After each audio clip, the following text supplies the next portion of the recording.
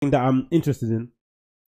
You know, you hear a lot from people. You hear a lot. You hear this common adage, trotted out by people, especially successful people, people that are in the limelight. They often say, "Oh, haters and all that sort of stuff." You never see like someone will say you never see a high performer in someone's comments like trashing them, right? It's usually people that are, on the sidelines watching, from the outside looking in, wanting to get involved, and the only way they feel like they can get involved is to trash the so-called celebrity. And then you get this idea that once you get in, or that's one thing you hear a lot of people say. And then they also say, oh, once you get in, once you make it, suddenly everything will change. Yeah, you will suddenly change a new person. Your work ethic will change. You have a different perspective on life, and you just attack things a bit different than what you did previously. And I don't believe it either. I think there is probably a huge community of aspiring actresses, actors, sports people, personalities out there who have burner accounts or who have made up accounts, fake accounts under different names, where they go on celebrities in their immediate circle, people that they don't like, who are in their kind of entertainment group circle, because you can't publicly trash somebody else in the entertainment industry, because essentially you might burn a bridge or you might get yourself blackballed. So I'm pretty sure there's celebrities out there who trash their colleagues, so to say, on those social media platforms in order to kind of bring them down, so that in their head it can give them opportunity to kind of come up, which is obviously famine. It's a kind of a famine mindset, but there's some maybe credence to that. And on the other side, I also think the idea that suddenly once you get the opportunity to shine, and once you finally get an in the industry, that suddenly all your bad behaviors and bad character traits and the things that have kind of inevitably led to this point where you're in your life at the moment will suddenly go away is false. And one example of that is Andy Ruiz Jr. As you guys are aware, Andy Joshua beat Andy Ruiz Jr. unanimously via decision. He effectively won all 12 rounds and, displayed a complete boxing clinic, I would say. I was very surprised by the performance, but no, I wasn't very surprised. I was very impressed by the performance. I wasn't surprised by it. I told my friend beforehand when we would go watch it in a pub in Hackney Wick, or in Hackney Central, sorry. I was of the assumption that because there was so much riding on this fight, even though I'm pretty sure if he would have lost, Andy Joshua's bank account wouldn't have suffered that much, but I don't think he's in it for the bank account. It seems like he's in it for the legacy. I think his legacy would have got tarnished somewhat, and the way boxing's set up, the fact that we don't get the fights that we want when we want them, as opposed to UFC fights, I think if he would have lost again to Andy Ruiz Jr., it would have just delayed his ultimate success. It would have just added a few more years into the timeline of him getting to where he wants to get to. So I don't think it negatively impacted him that bad, but I think in terms of his career trajectory, and maybe him personally in mental space, it would have maybe affected him somewhat. But I also was under the assumption that Andy Joshua is the kind of person that doesn't need to be told twice certain things. I think he got taught a lesson in the first fight. He got told not to believe the hype. I think that's probably the turning point in his career in terms of not being swayed either way by the court of public opinion, especially boxing experts, because boxing is a weird one. Unlike football, most of the boxing analysts that speak on TV or on YouTube channels are people that boxing fanatic people highly respect, because they've got skin in the game. They've been part of the process. They were managers, they were agents, they were boxers themselves, amateur level, professional level, whatever it may be. So they've got actual knowledge of it. So that is cool. As opposed to maybe football, where a lot of the ex-pundits, especially the pundits who are ex-footballers, don't seem like they actually enjoy watching football. You only have to look at the ESPN FC kind of crew. A lot of the Scottish guys on there tend to, they kind of attract most people who don't necessarily like watching football, but it's the easiest thing that comes to them. They don't really have any other option, in life, basically. So they have to just commentate on games they hate, or watch teams they don't really like too much, or even players they don't really support too often.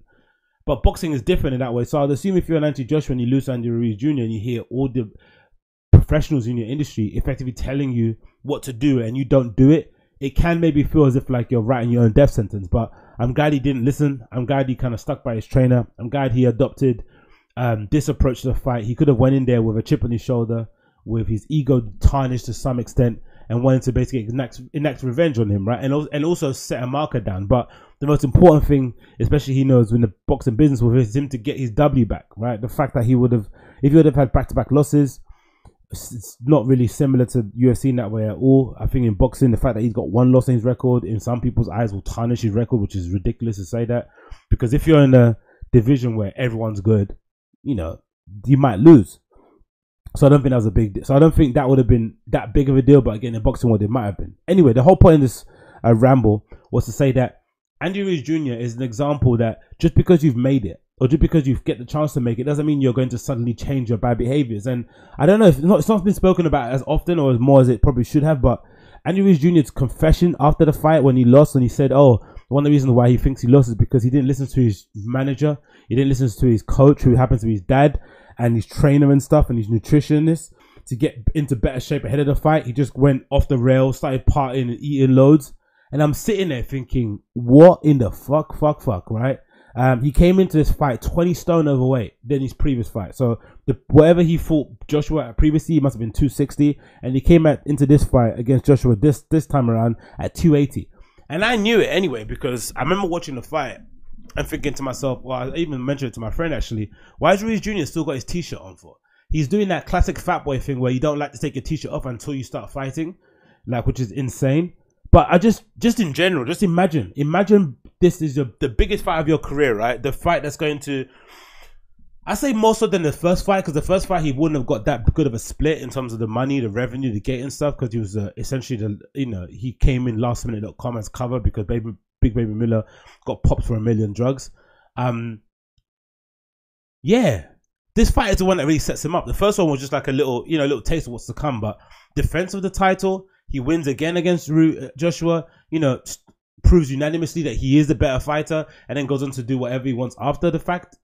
And then you decide to mess it up this way? Like, that's insane. I don't know, man. I'm just flabbergasted, really. I'm really taken aback by it. This is a quick video of him saying it via Hub TV. Actually, let me pause this. I'm not sure if it's going to play it now because I didn't put the thing on properly, did I? But let me see if I can play it. I need to put it. I'm not sure if it's going to work now, but hopefully it does. But this is him talking about it. In training, and like I said, I don't want to have no excuses, but I know I'm going to work my ass off. And look, and if we would have went toe to toe, I think that's when I was connecting. But I know for the trilogy, I know I'm going to be a lot better, and it doesn't matter where it's at. If it's here, even better. I want to redeem myself here in Saudi Arabia. How are you feeling physically after the fight? Are you okay? Like, are you? I don't understand why he thinks he's going to get a trilogy. I really don't get that. Like, why would he give you a trilogy fight? Like, there's no point. There's no need. Like, if anything, this fight proved, if anything, this fight proved Joshua's point that it was a punch from the gods. Even though it was a bit of a, bitter thing to say because he lost the fight, obviously, but Ruiz didn't get close. He clipped him a couple of times, but that was it. He didn't get close. Joshua delivered a complete boxing clinic, kept him away with a jab, and essentially dominated the entire fight. Why would we want to see a third rematch? Unless, of course, boxing is ridiculous and they decide to do a trilogy because, boxing never gives you a fight that you want. And I think Wilder and Fury are signed to separate contracts, right? Separate, like, exclusive deals with different promotion companies. So they're tied up in that. So they can't necessarily fight anyone else, I don't think. So we might get the trilogy, but he's got an immediate title defense, right? Anti-Joshua. Like a mandatory defense he has to fight. I think the Usyk dude, he's got to fight really soon. Again, I'm no expert. I'm just kind of been following this as a general public, as a general audience member. But I just don't understand this. I really don't get it. I really don't. Your injury's all right. Just wanted to check on you. Yeah, I'm okay. Besides the cut that I have, I'm just a little disappointed. And me and my dad and my team were talking that I should have listened to them, and I shouldn't have put on all this weight. I try to kind of do the training on my own, and imagine how insane that must sound to somebody. Andy Ruiz Jr., the guy, like, now everything makes sense. If you hadn't heard of him previously, now you know why. He essentially self-sabotages and doesn't really take stuff seriously, even though he's obviously insanely talented at the sport that he's chosen, which is boxing, which he's been doing since he's, 5 years old or some shit, right? He's coming into one of the biggest fights of his life. The first time around, he won, unexpectedly. But instead of just copying what he did the first time around and improving on it, he decides to throw out that manual, throw out that handbook, and just do it on his own. I'm just going to do it my way. What's your way mean? Eat like 1 million tacos and then run a couple of miles?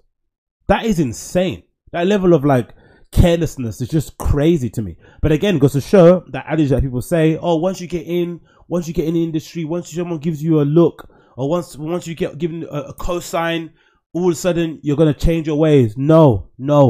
The way you approach a boxing fight in a sports hall somewhere in the middle of nowhere town, getting paid your ticket, your bloody meal ticket there, and maybe petrol money, is the same way you're going to approach a big fight in Saudi Arabia. I don't care. It's the same thing.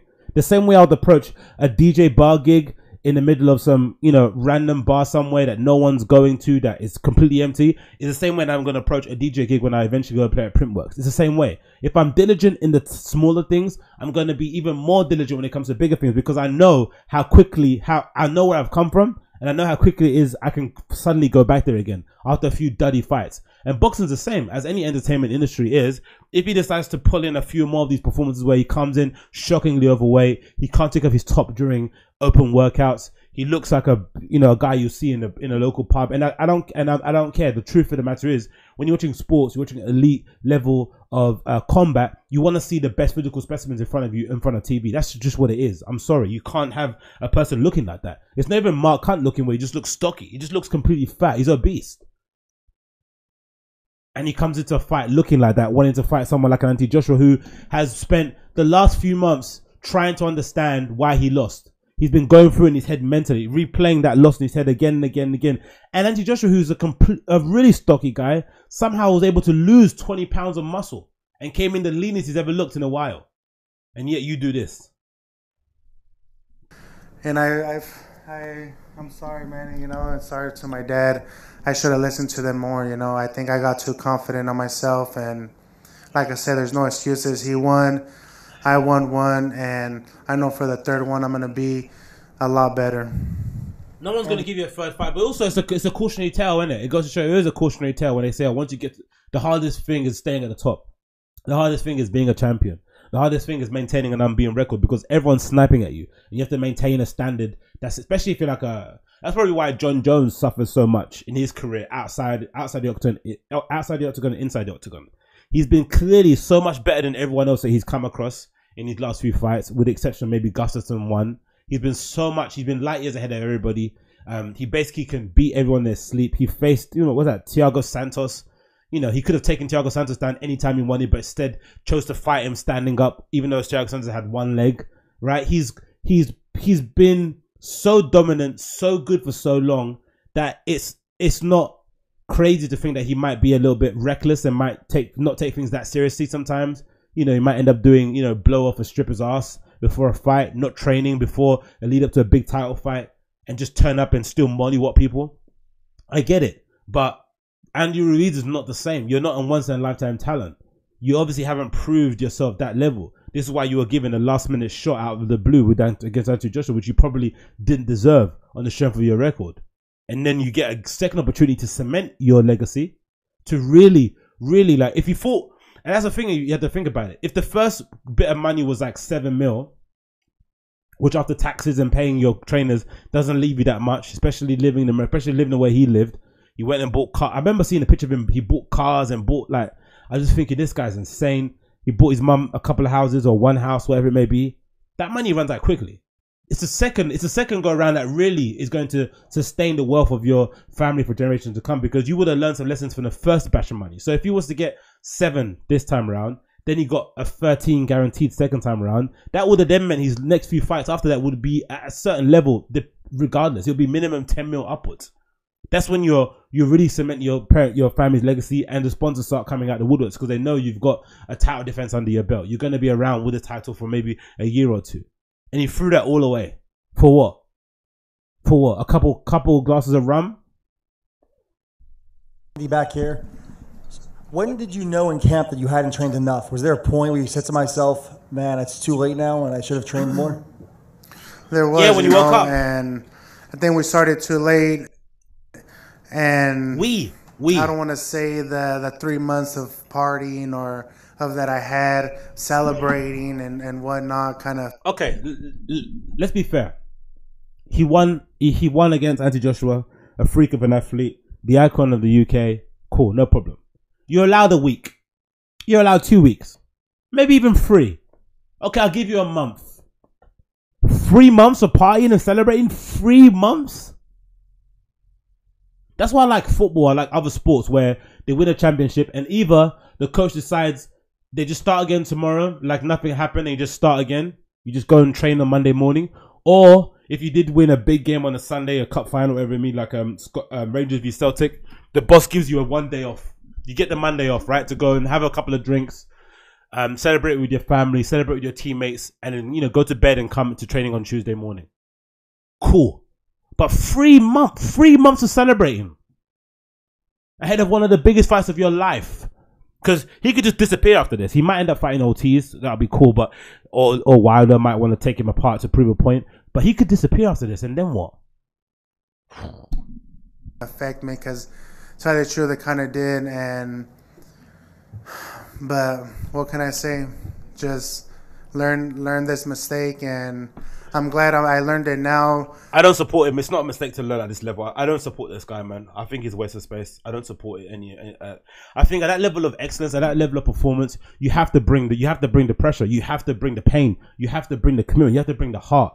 Like, it's so disappointing to see. Imagine, I'm just thinking about it. Imagine all these years of me DJing in my living room, DJing in random bars and pubs that no one cares about, right? Doing my thing, grinding, uploading mixes on fucking SoundCloud, getting 1 play, 2 plays, 100 plays, 1,000 plays, whatever it may be. And then suddenly, over a period of 18 months, I suddenly blow up overnight, quote unquote. I get opportunity to go play with some of my favorite clubs, Fold, XOYO, The Cause, Printworks, Mixed Garage, The Yard. I go and play at some of my favorite places. Someone sees me, I get signed to an agency, I get booked to go play at Junction 2, Deck Mantle, a Boiler Room appearance. Imagine those things happen, and then that one opportunity I get to go actually take my stuff to the next level, I turn up high. I turn up and I haven't mixed for like seven months prior to it. I haven't bought any new tunes. I've not been watching other DJs. I've not been listening to new albums. Imagine. That's ridiculous. Like, honestly, it's so like heartbreaking to see somebody have that level of opportunity and just throw it all away. For what? To party with people who didn't care about you before you were this successful? That's the problem. All these hangers on that he got because he had a belt were there specifically because of the belt. He's going to wake up the next day and realize how lonely he actually really is. The real level of friendship that he has. Because the friends that were with you when you were a dusty dude before the Joshua fight are still going to be there. But the friends that suddenly jumped onto you when you bought a bunch of white cars and you started dressing weird, which is a direct contrast to Anthony Joshua, who's probably, you know, a lot more wealthier than Ruiz, but spent the entire training camp without a haircut.